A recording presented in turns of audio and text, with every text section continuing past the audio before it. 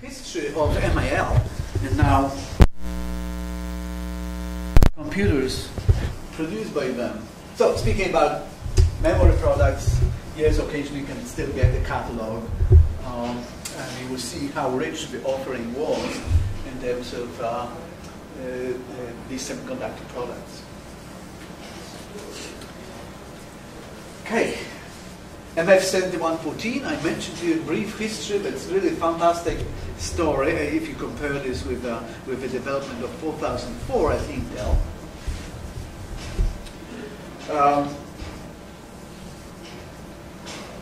So after engineers, MIL engineers coming home, so to speak, they decided to continue work on 7114, maybe to sell it as a chipset together with ROMs and RAMs as a chipset for calculators, but maybe something else. And but something else will turn out to be the first commercial microprocessor-based computer. Yes, Intel was putting together some microprocessor-based hardware earlier, but they never claimed that these were computers, or they were never made to be computers, to be general-purpose computers. On the other hand, MIL decided to build a general-purpose computer and to sell it as such. Now, there are no 7114s around. I mean, how many of you who are collecting vintage CPUs have 7114 in your collection? In our museum at York, we have a paperweight, which was a promotional piece given to important customers, and that's 7114 and supporting chips. That's, to my knowledge, the only survivor. Maybe there are some calculators around. I heard that Olympia calculators used MIL processors in their product. But anyway, so that's the chip. Fortunately, what's nice is that there is no cover, there is no lid on the CPU, and through microscope you can inspect circuitry. So that's really interesting. That's, as I said, the only thing that survived. And not only that it's the only processor known to me, but also eventually the computer that they will build to support it, the CPS-1, will also be will not survive. Now, I also mentioned the 8080 chip that they put together in '74. So that's MIL chip, at least the corner here. That's the Intel chip, and if you compare that, you'll see that there are some significant changes, at least visually, as an artwork. They are really, because the claim was that this was not just a clone of 8080, but some decent improvements have been made.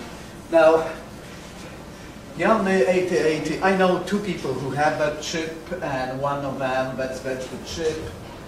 This chip actually found its way to Scandinavia, and it looks like that's an early version with some engineering notes on it. So that's one of maybe 2 or 3 MF 8080s that survived out of very many that were produced. Okay, MIL microcomputers. Let's move a little bit forward, 1972. So 1970, 1971, buying all sorts of technologies and starting manufacturing memory and microprocessors. In 1972, if you look at the situation in microcomputing, there are still no microcomputers on the market. Well, there are microprocessor-based hardware on the market, but not computers. But some of them were in the making, like R2E Micral or Canadian MCM70, eventually announced a year later, in 1973. So, between 72 and 74, you have the design of the first computers from MIL CPS-1. CPS-1 stands for Chip Processor System First Try. And it was designed to be on the basis of 7114. Now, here are some of the names. Juan Monaco was running the group, CPS-1. This, Lars Schweizer was the main engineer behind the project. Some technical literature survived. and we have it in our museum, so you can learn a lot about this particular computer.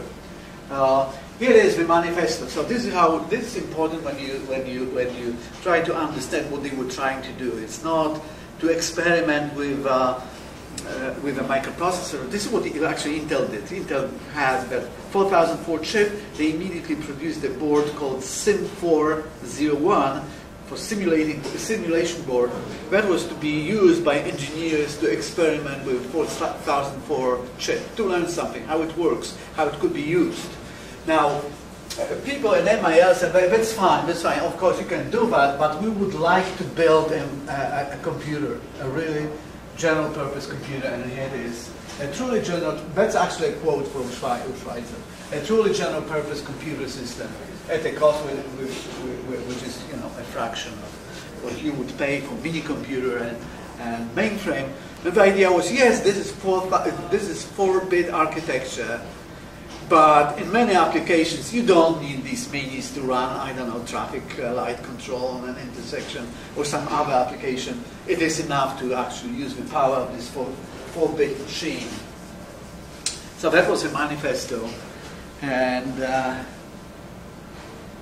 what is interesting is the architecture. They want to have it highly modular. Something like you see here. So more or less a bus architecture, and you'll be sticking. This is not CPS1, this is something else, but the same idea. You as an engineer, you would say, yes, I would like to have a CPU board, I need a memory, and if I need more, I will stick another one, and I will stick an I/O board, and what else do I need? And that was to make the user's life easier in designing a system. So that was the idea. They also developed a lot of software.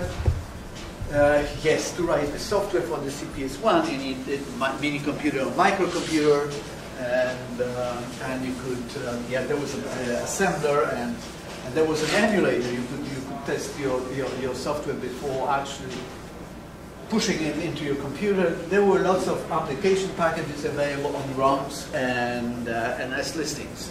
So there was a lot of things done. Now it would be nice to go and look at some advertisements and see at least how it looked like when it was being sold. And here it is. It's an earliest. I apologize for. Probably if I displayed half of it, it would be better.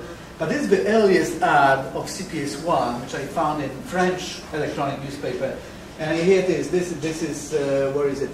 Here is an ad for 7114, and below is CPS1, and the last is for 8008 CPU, and that's January 1973. That's the earliest ad for a microcomputer, period. If you are into that sort of games, in February you have announcement of a microcomputer from R2E, a French company. But again, it's, I'm just showing you how early they were advertising their computer. But as I said, other than these type of ads, you can't find a single photograph or single image of a computer.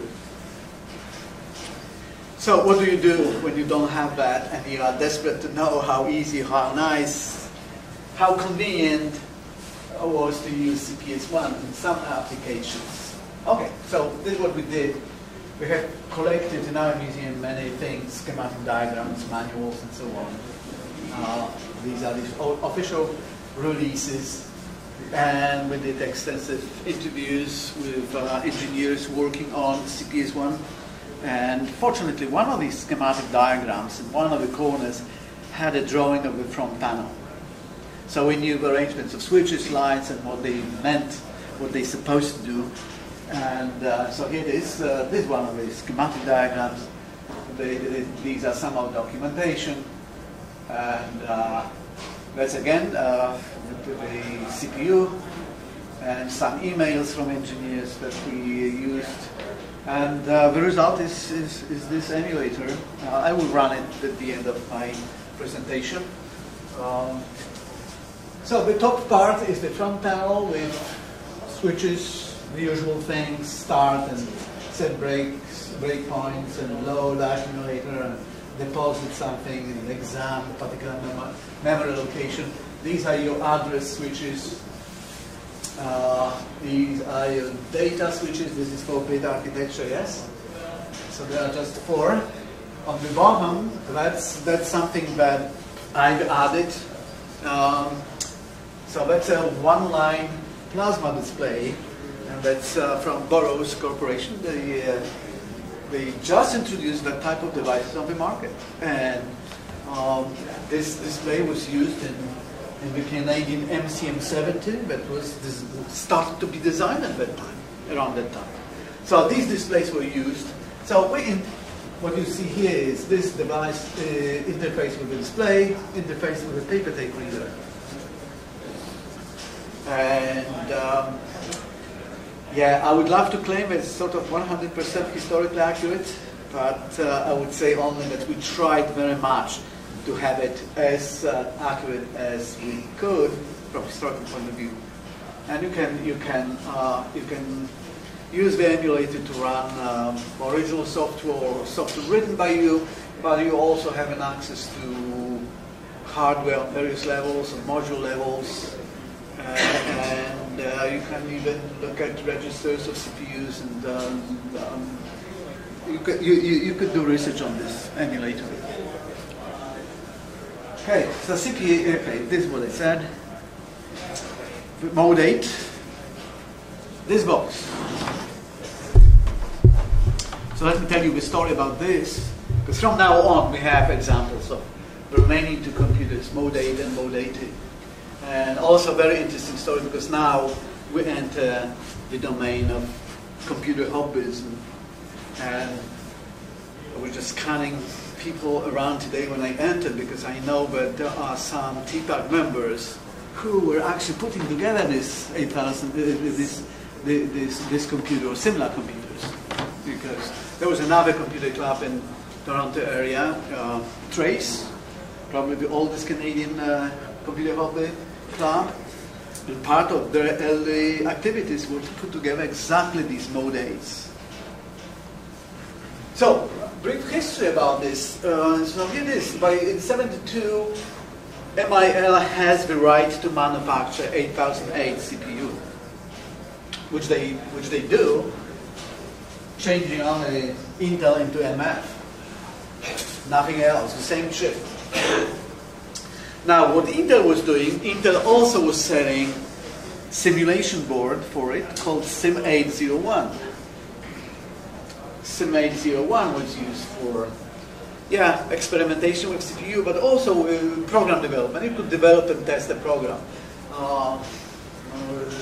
SIM801 could be interfaced with EEPROM burner, and you could store your programs, read programs, and so on. So that was interesting. However, the point was that when MIL signed agreement with Intel, the agreement was only on chips, regarding chips and technologies, but not on hardware. So they could not get SIM801 and rename it as MF01. So they had to put something together and sell it for more or less the same purpose. Hence, this box. They called it Mode 8, 8 for 8008. There was another version, Mode 80, because that hardware was using this 8080 chip. This architecture inherited a lot from CPS1, so modularity and other things. All the philosophy behind the design of Mode 8 is inherited from SIM8, from CPS1. And new names, John Freeman, the manager, but the hard work was done by a graduate student from University of Waterloo, who did not only the implementation of the computer, but also wrote software and basically make it happen. Now, so that Mode 8 was running on 8008 processor, and actually it was quite popular across North America, not only in Canada, as I will argue in a moment, but also in the States. And there is a nice relation to Apple computers, to Steve Wozniak, and so on. So let me only show you, that's the board, that's the CPU board, that's MF8008 chip here, socketed. I have it here on this board. This is a slightly different board, but anyway. No, probably it's exactly the same board. Hello?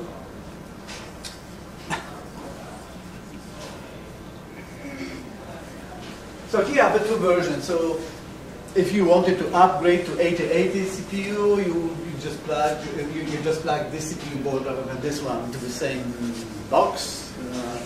And you had your hardware. That was the idea of modularity.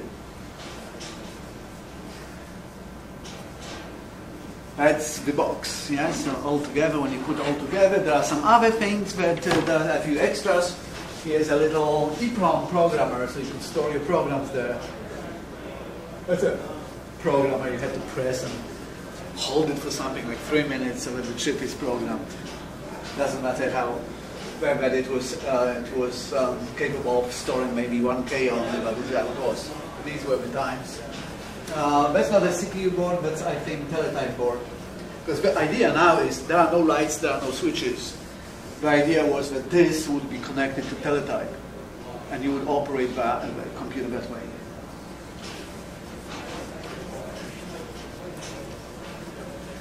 Yes, the manual, and I will be talking about this manual for a longer period of time, but this turned out to be a very significant document for early hobbyists who were learning about microprocessors. And let me show you one. Okay, not yet. Okay, very good. So yeah, I mentioned almost of it, with the exception of Tom Dale, who was that student at Waterloo, who was doing the implementation. He was hired as a summer student, but he liked it that much that he actually took a year break and actually finished the entire project, wrote software, and so on and so on. I couldn't trace that guy. I don't know what happened to him. Definitely, he has fantastic stories if he's still around. So maybe you are familiar with the gentleman. If you meet someone who say, by the way, I'm Tom Dale, formerly from U of Waterloo, please tell me that. I would really love to meet him. Okay, now that's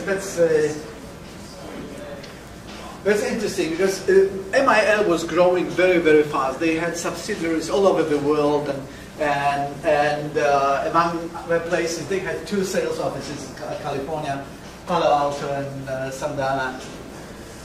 And you would enter that sales office and would say, oh yeah, I'm interested in your products, you'll get the catalog and there would be Mo date and you could play with it.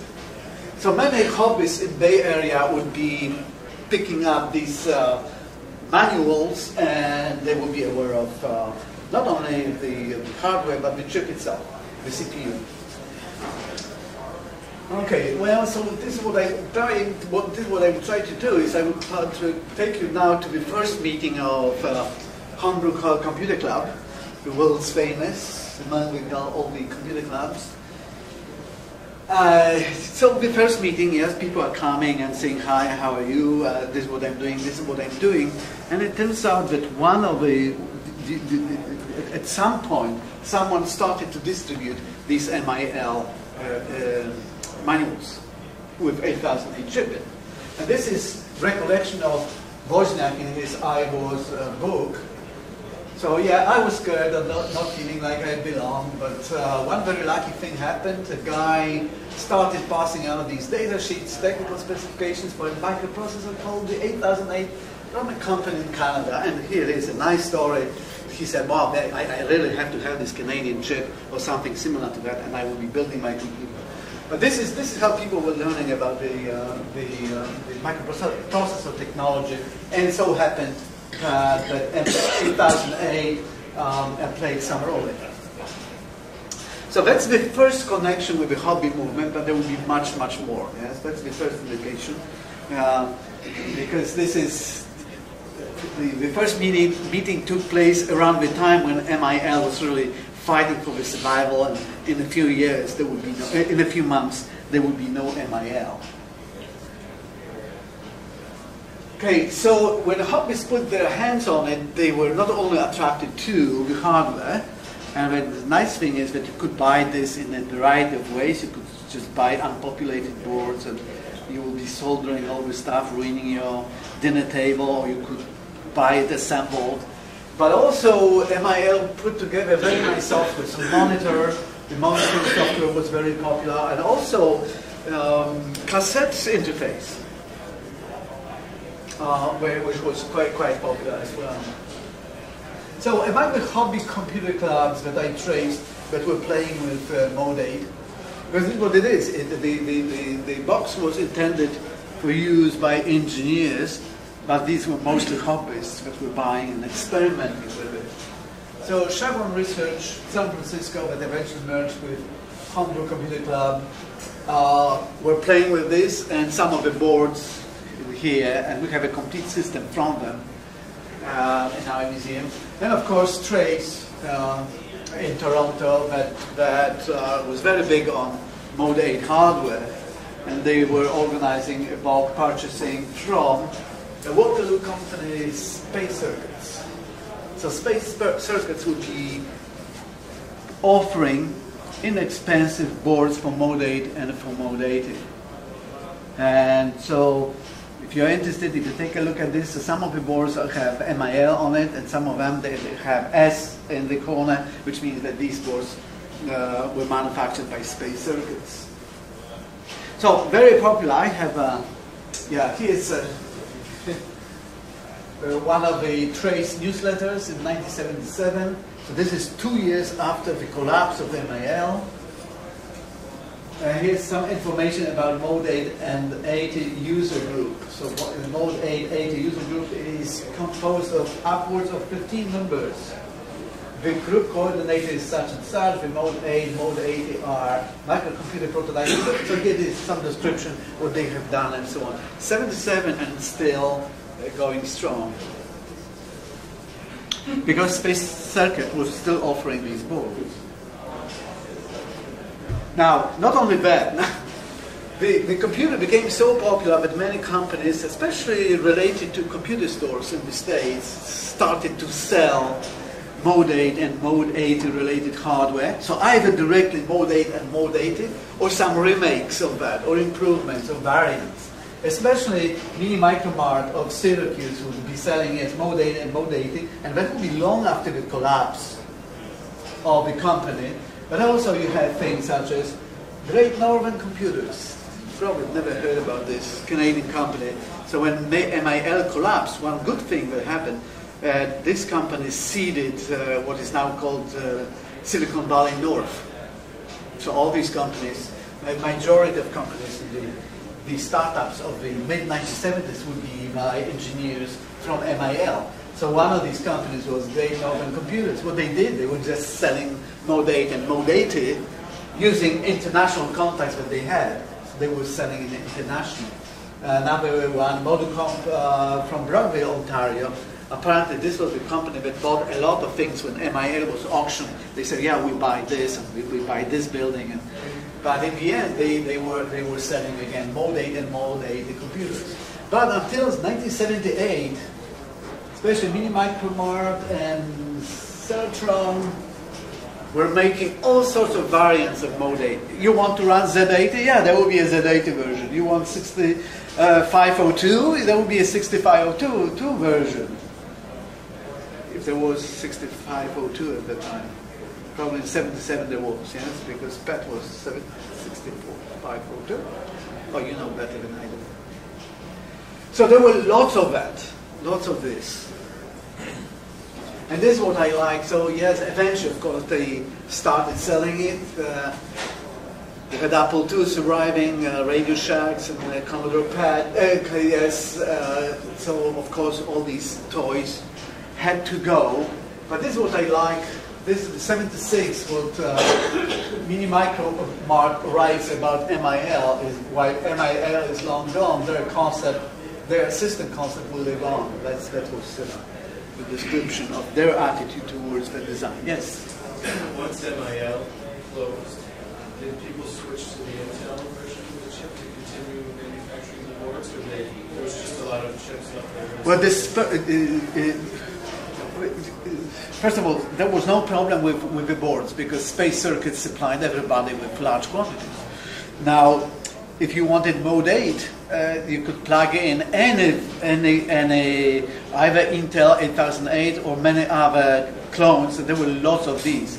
I think on one of these boards we have G8008, which is gold. No, I think version of it. There were lots of this. And our version of Mode 80 came with actually Intel 8080 chip in it. So chips were there, everything was there. It's the only thing boards. Yes. And they were, as I said, these are double-sided, really very well done. Quality of work on these boards is amazing. So you had boards, you had parts, and all possible innovations. There was Father Tom, somebody, I've forgotten the McBee in the States, who in his spare time between prayers, he would be writing programs for Mode 8 and Mode 80 and would be publishing in a variety of newsletters for hobbyists. So very interesting atmosphere created. And as I said, some of you, who I know to be eventually members of your club, were building these as their first computers. Okay. So that's the manual from Great Northern Computers. This is basically the same manual, the verbatim copy of the MIL manual. That's from Microcom. This is Mini Micromart, and this is their version of Mode 80, C Mode 80. What do I have? Oh, this is Mode Z80 board, yes, with Z80 chip instead of Intel 880. So yeah, all of that was tried until probably 1978 when everything just stopped. Okay, I think that's the last slide. That's if you want to learn about our resources, MIL resources, you will find them here. And then what I was thinking about doing is just to show you the CPS1 emulator. And if you want, you can take a look at Mode 8. So, let's get to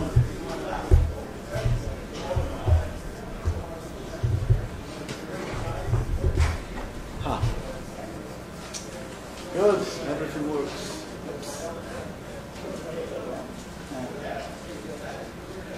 So here it is, you have your lights and switches, yes, so you do the obvious things, but initially, now what's nice is that the front panel is just a little bit a metal plate with switches, but there was never any hardware behind it.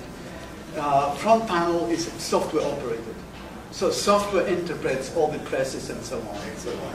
So front panel is a peripheral. Yeah, the same way you would plug in your memory, your analog to digital converters, the same way you will plug in the front panel. Yes. So we need a monitor program or boot program to actually have. So here it is.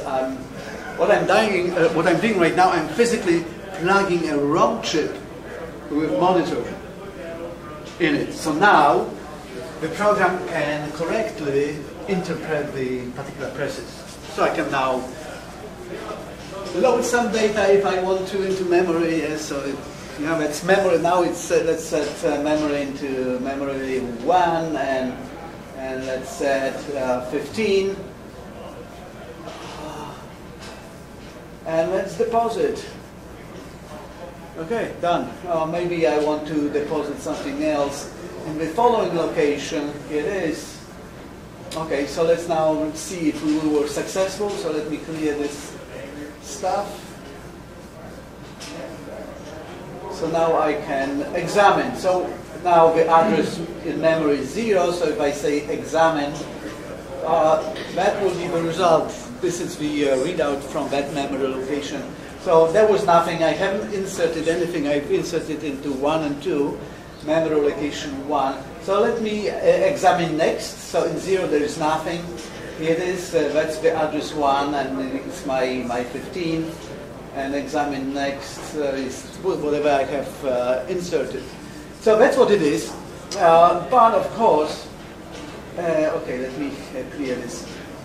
But of course I have paper tape reader, and I can read a program, because my monitor program knows how to read stuff from a paper tape right now. This is how I wrote it. So let's select a program. I have a demo for it. CPS one ready? No. Okay, here it is. Lots of programs written mostly by students. So here I will just press to read and transfer information from the tape into memory. So now you will see paper tape reader reading the stuff.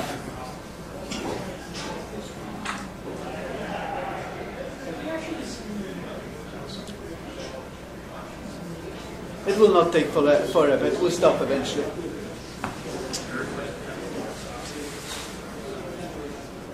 Now the program loads starting at location 2048. This is 4-bit processor, so there is only 4K memory, and I loaded the program at this location. So if I set this address and say start, the program will start executing at this from this address location, and that's what will happen. Here it is. You have a little demo.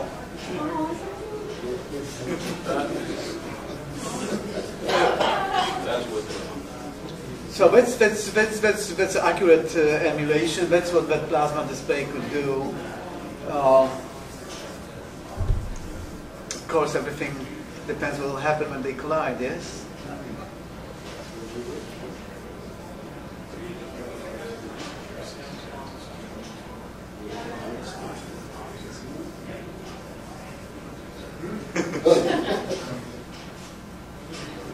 It is. Thank you very much. If there are any questions, please let me know. Yes? How fast was your paper tape reader? Is that 50 or 100 characters per second? Oh, 50. It should be faster. But what I realized that in my graphical engine, when I have faster speed, basically you can't see the dots. So I had to slow it down to have a little bit of effect of actually seeing these columns of dots moving. Please. I was wondering what emulator was available from. From our museum. Okay. So it's Yeah. downloadable from Just the send me an email, and what you need is OpenGL and GLUT, Okay. and you are done.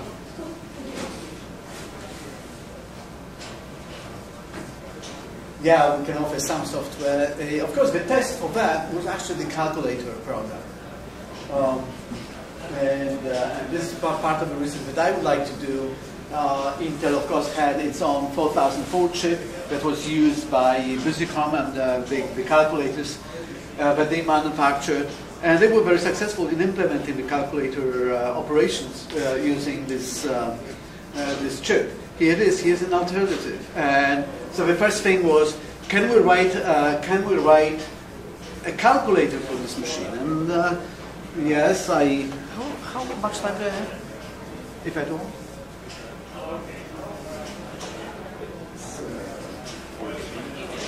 43.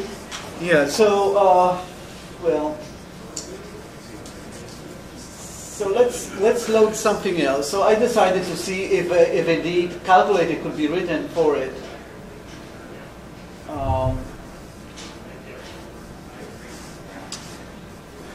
So I wrote just a little bit of it.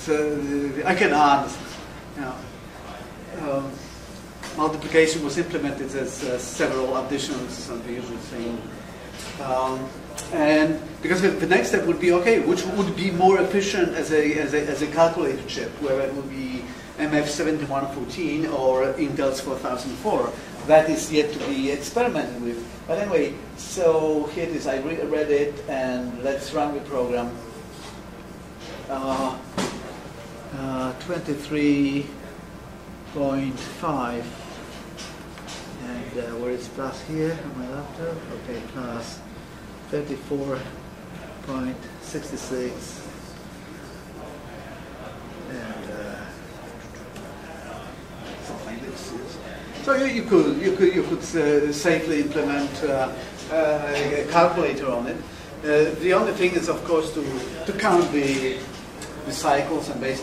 Well, first of all, MF7114, since it was simpler architecture, it was much faster than Intel's 4004. Just to give you an example, this guy had 12-bit address. On the other hand, 4004 had 4-bit, and every address had to be sent in 3 cycles. So you were gaining on speed even here. So our idea was to build an emulator that will not only show how things could look like, but also to have it as a research tool to answer some of the questions, such as how calculators, the effective power of calculators built around that MIL chip, as opposed to other 4-bit chips, such as 4004. Anything else? Pardon me? Oh, well, I should have, okay. Do you remember a game called Bagels? Almost every LD. I don't know if it's working. Let's see what I have. Some of them are sort of semi-complete. But okay, so let's insert the boot ROM. Let's look at the tape. Scorpion, well, it's more or less the same.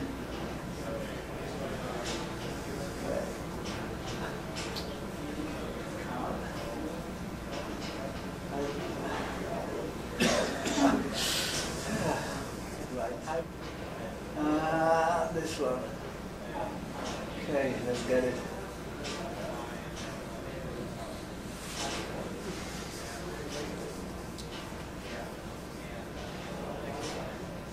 Okay, there we go. Start address of the program.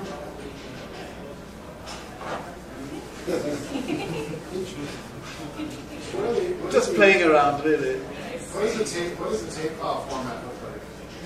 Well, since all the data was 4-bit, it was up to us. However, there was a suggestion that was 8-hole tape. So this is what we used.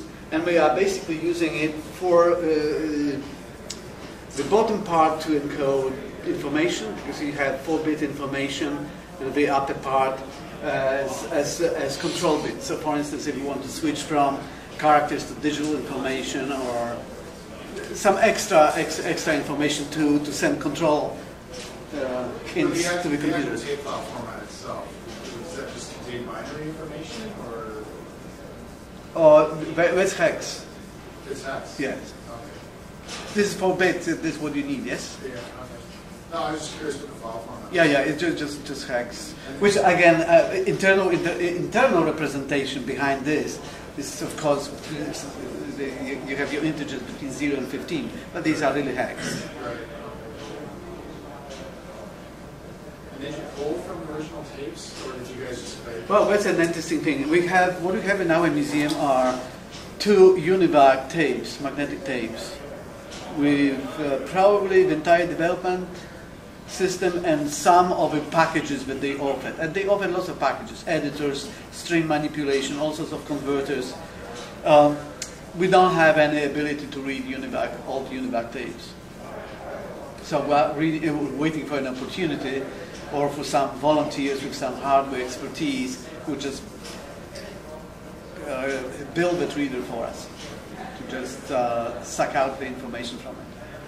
So yes, potentially we have original software, and actually part of that calculator is published code that we reused, but nothing really original. Oh yes, there is one, a random number generator. Well, random number generator between 0 and 15 with some, decent distribution. Not yet. It will be. Everything will be. However, if you're interested right now, I can send it to you. There's one more of the little tiny thing that I have to do. I have to rewrite the manual for it, for the emulator, because we did last month the last changes, and they have to be introduced to the manual as well. But yeah, it will be available very soon. The only thing is to go to the page of our museum, and it will be announced. Just click it, and you will have all the information how to install it. But as I said, you need just OpenGL and Glut to run it. Hopefully, these two pieces of software will survive something like 200 years or 300 years. So it doesn't matter what's the platform.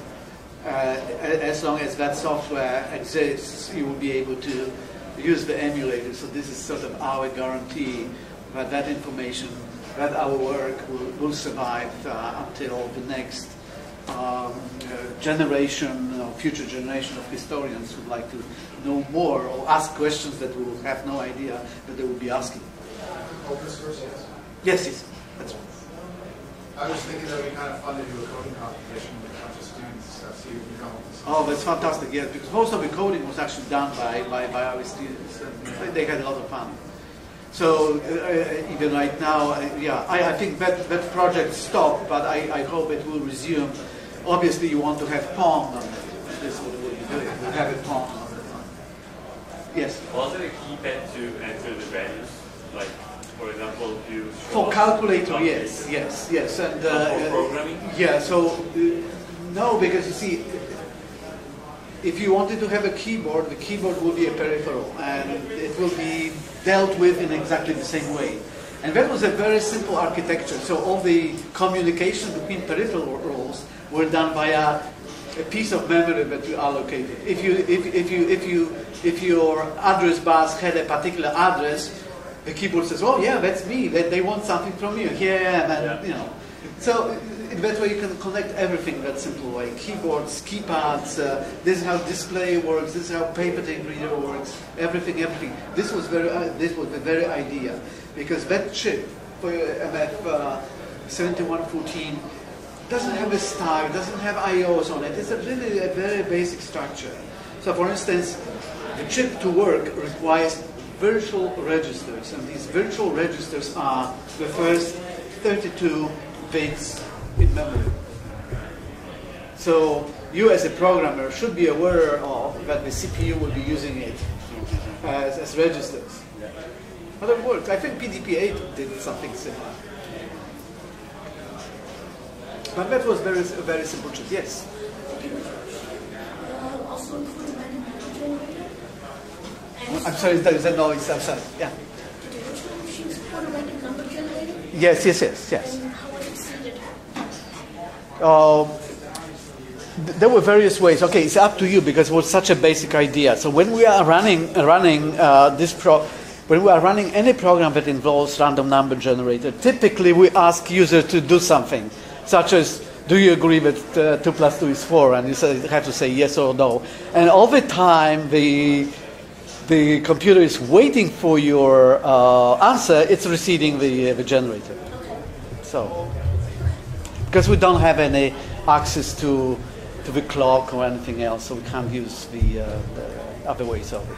So typically, yes, would you like to start the game? Yes. And a few cycles passed by, and you're starting, you generated some other point. So the obvious things. It's a really simple thing. This is really how microcomputing started in Canada, with these ideas. Building a big computer out of a very, very simple CPU. But it's so pristinely clean and transparent that if I were to teach computer hardware in the 70s or early 1980s, I would start with CPS1, because you can teach everything in 1 hour. The architecture of the CPU, memory management, everything there. Such an interesting, simple chip.